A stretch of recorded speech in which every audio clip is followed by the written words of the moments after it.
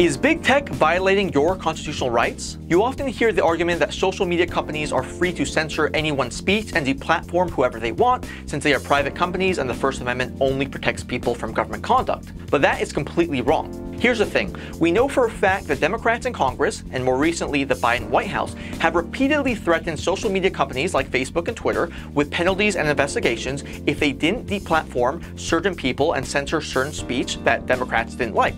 And this is illegal. The Supreme Court has repeatedly made clear that the government cannot push private parties to do things that the government itself is banned from doing. Put another way, it is unconstitutional for the government to deputize social media companies to silence people and ideas that Washington politicians don't like. But unfortunately, this sort of thing has been going on for years, and it's really troubling.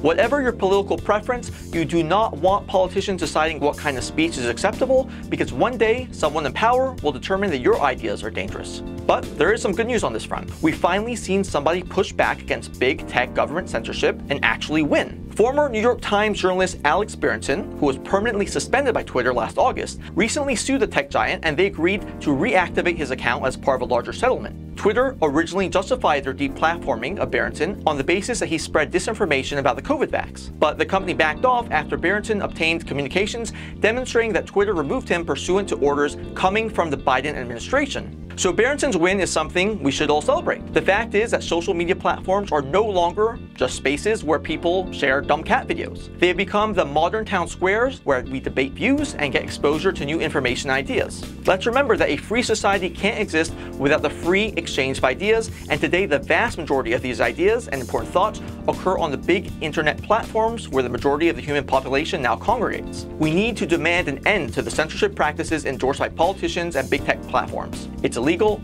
it's immoral, and it goes against everything this country stands for. Like this video, follow me, Ashley Cohn, on YouTube, check out my podcast, Electile Dysfunction, and go to genbiz.com for more great content.